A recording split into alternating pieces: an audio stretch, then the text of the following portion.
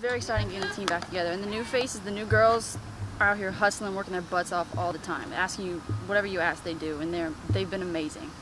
Yeah, it's good to hit off the pitchers again, be in the outfield with my girls again. This is nice. Practices have been quicker than the last few, gotten longer, and it was really fun. It's kind of hard, you know, coming from weightlifting right before it. We have coaches teaching us different fundamentals, and then you get in with coach pitch, you get live pitching, but it's definitely working us. We got our first scrimmage this Friday. Base running is very important, especially early, so everyone has that game smart.